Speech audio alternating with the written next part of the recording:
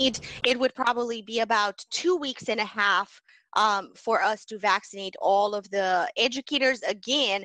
If we are anticipating it, 80% of them will show interest in the vaccines. That's using 7,500 weekly doses the Guilford County Health Department already receives, and an additional 1,100 coming in from the state health department.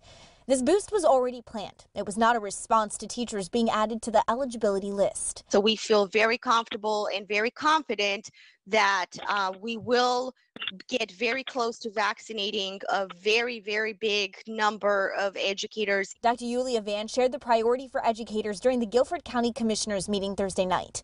It's a list Superintendent Dr. Sharon Contreras and her team created. I will go in the first group on Thursday night just to show the staff that I'm not afraid to take this and that it's a good thing for us to receive the vaccination. Here's how educators will sign up. The GCS school system will have links staff can use to set up appointments for 6 days starting Thursday.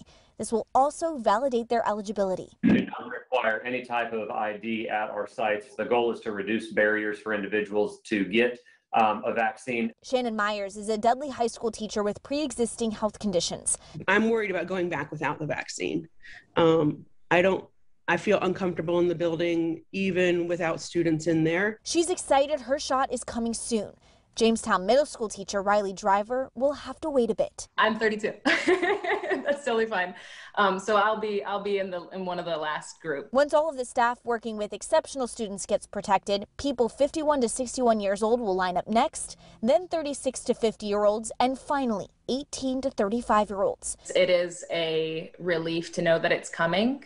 And I'm really proud of the work that it's taken to make sure that happens for our folks. GCS teachers tell us they are thrilled to see a real vaccination schedule rolled out. Yeah, I hope that we get this done as quickly as we can. You know, this whole experience has been really difficult. Vaccines are certainly something that's going to make me feel a lot better.